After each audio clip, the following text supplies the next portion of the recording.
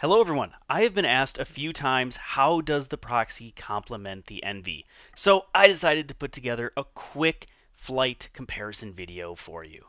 And if there's enough interest, I'll be sure to make a full comparison video. To get an accurate comparison, I am using the Cosmic Electron plastic for both of these. Now, as you can see with the proxy, it is just incredibly straight, a little bit of turn in the mid-flight, and a very subtle fade at the end. Versus the Envy, the early part of the flight looks very similar to the proxy. However, it is in that later part of the flight where the Envy just has a little bit more stability, which is very apparent in these Anheuser shots. As you can see, the proxy holds that turn all the way. The Envy gets about 2/3 of the way through the flight, and then once again, it has that nice hyzer finish. If you want to see more reviews, please visit Cheating Lefty Disc Golf. Be sure to subscribe. Until next time, keep banging them chains.